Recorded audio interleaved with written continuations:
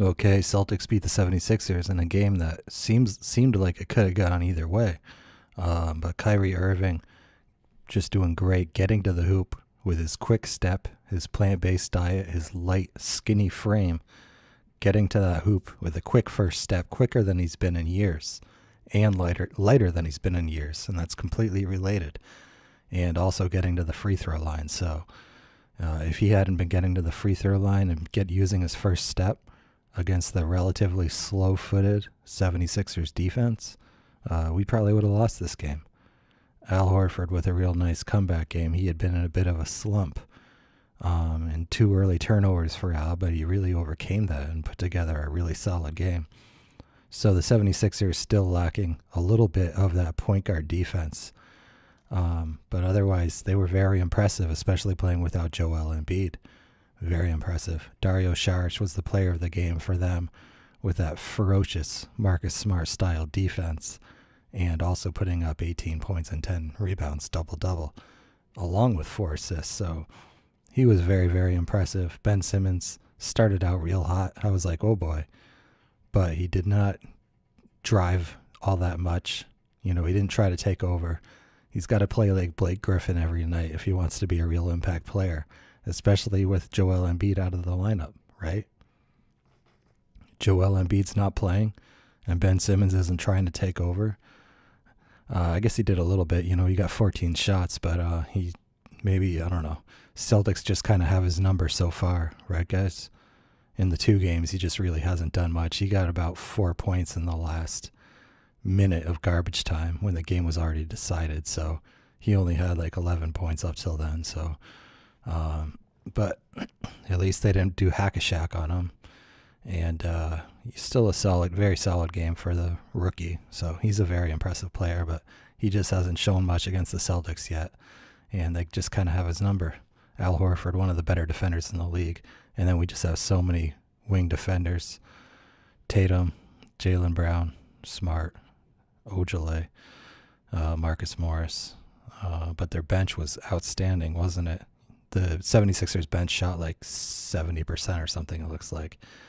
So, but for some reason, still big negative numbers. The Celtics must have just gone on a real run that way. So maybe not quite enough defense on that second unit. Jared Bayless not looking like the best defender. He's always just kind of been a blah player, which is why he's shuffled around so much. But what happened to TJ McCall? He didn't even play? No, he must be injured.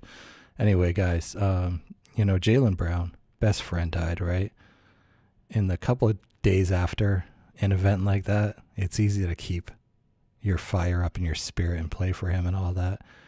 But what we're seeing is just the hangover, the time where you realize without any doubt that your friend is gone, your friend's gone forever.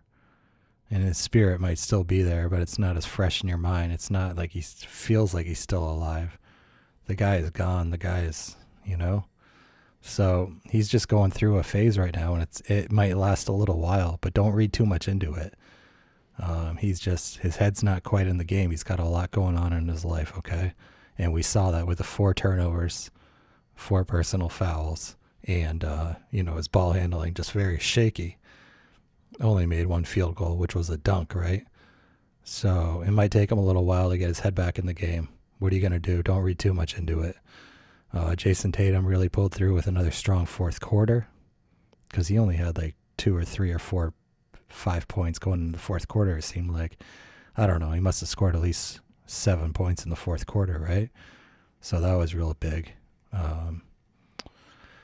Kyrie Irving's story of the game, Marcus Smart with the 6 turnovers was absolutely disgraceful. But again, as almost always, close to one of the leaders in plus minus. In fact, he was the leader in plus minus in this whole game.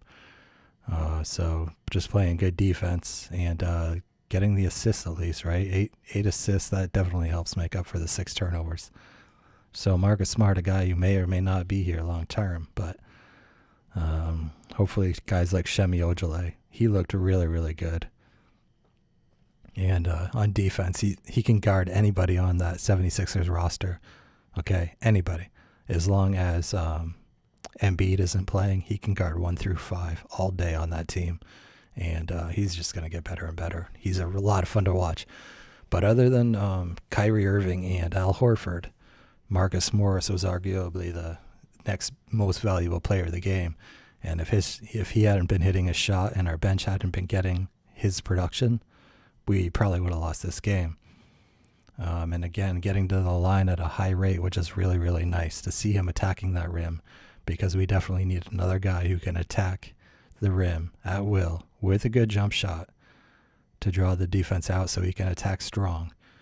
And he was it. So coming through key, clutch, Marcus Morris with a nice big comeback game. So guys, let me know what you thought of this game. Are the Celtics still an elite team? They certainly seem to be going through a little bit of a lull right now, don't they? So hopefully over time, Jaylen Brown gradually gets his head back in the game. You know, I'm not worried about it too much. He's just got to be ready by the playoffs, and that's a long ways away. But, you know, All-Star break, it's not looking like he's going to make the All-Star team now. But he'll get a week away from the game and clear his head up a little bit, but that's not till February or something, but that's okay. And Gordon Hayward, I still think he's coming back, and boy, could we use his playmaking ability, his passing, with the high turnovers of Jaylen Brown and Marcus Smart, as we saw tonight. But guys, we are in pretty good shape.